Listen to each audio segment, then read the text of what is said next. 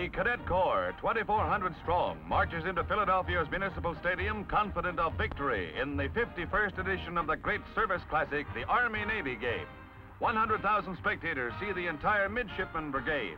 3,700 middies arrive with hopes high of riding herd on the Army mule. First afield are the middies. They've won only 2 games all season, but they're ready and waiting for the Cadets who haven't lost in 3 years. The nation's #1 fan tosses the coin for Captains Backey of Navy and Fulberg of Army. Navy wins the toss, an omen of the greatest upset of a great season.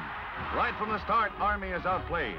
Pollard tries to recover a fumble, but a Navy man beats him to it in a bruising encounter that shows how keyed up the middies are to win the game. It's anchors away, Navy. On a reverse, Bill Powers sweeps wide around the Army flank and goes for a first down. A 3-touchdown underdog has the nation's #2 team rocked on its heels.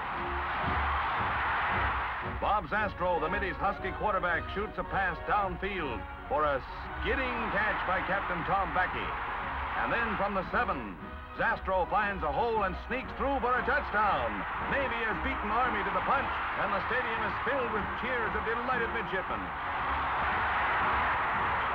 Still Navy, Zastro to Powers on a reverse that catches the West Pointers napping. Before they nail him, Powers is reeled off 22 yards, and the stage is set for another Navy score.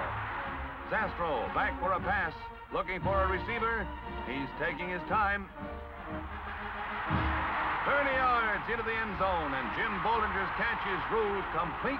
That makes it 14-0 for the Sailors, and the joint is jumping on one side of the field. The Cadets find something to cheer about, though, when a Navy kick is blocked later in the game, but time is running short, and the Middies lead 14-2.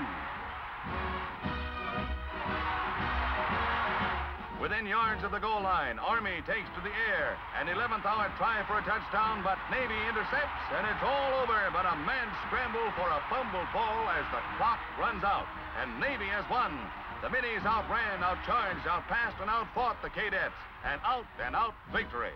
Navy's first over Army in 7 long, lean years, and it's time to celebrate loud and long. Back to Annapolis go Coach Eddie Erdelatz and his victorious Gritters. They ring the bell from the Carrier Enterprise, a signal that once again the Middies have won the big game, and that's something to cheer about.